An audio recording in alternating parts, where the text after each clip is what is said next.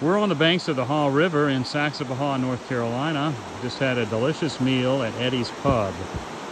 And it's about almost 90 degrees out, beautiful summer day, and it's so nice and cool under the canopies of trees on the bank of the river. We decided to take a break and enjoy the sounds of the river, the rapids, and the coolness of the trees to escape the heat. And there's a sign, I'm going to pan over here. This is what is called a fish weir.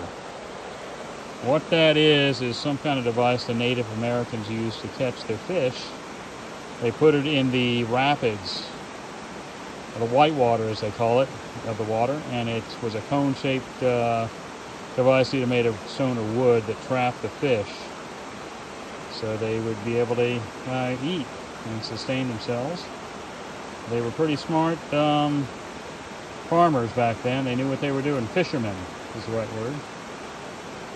So, brilliant idea. They say they still exist. I didn't see any in the whitewater, but we're going to pan over and take a look again.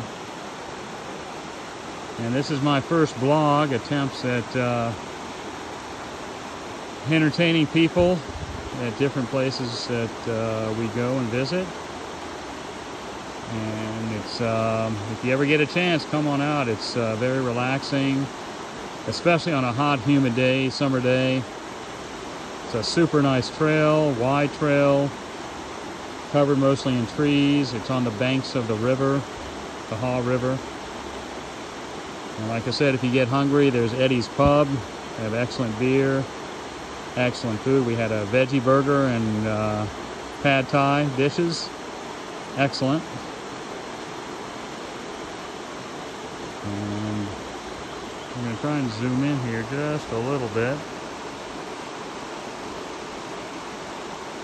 so you can get the feeling of the water coming over the rocks.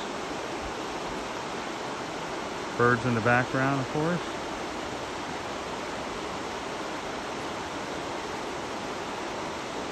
Don't see any fish weirs. I'm sure they're hidden under the stream. Someone's catching a nice dinner, a fish dinner.